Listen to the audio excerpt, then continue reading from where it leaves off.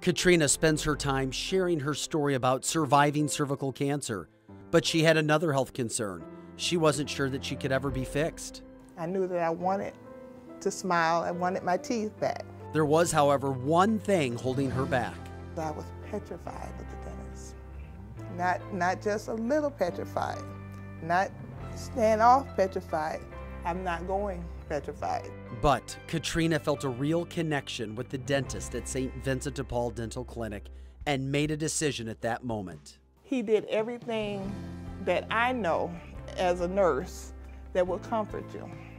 I just said, Lord, nothing's gonna happen to me today that you and I can't handle. And the result of that trust was truly life-changing.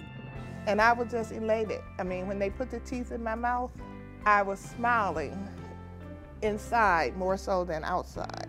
I don't want to get teary-eyed, but he took a person that had been scared of a dentist all of their life and made me not fearful. And I can do anything else that I want to do because I can smile. And thank God and St. Vincent de Paul for that. Without them, I would not have been that way.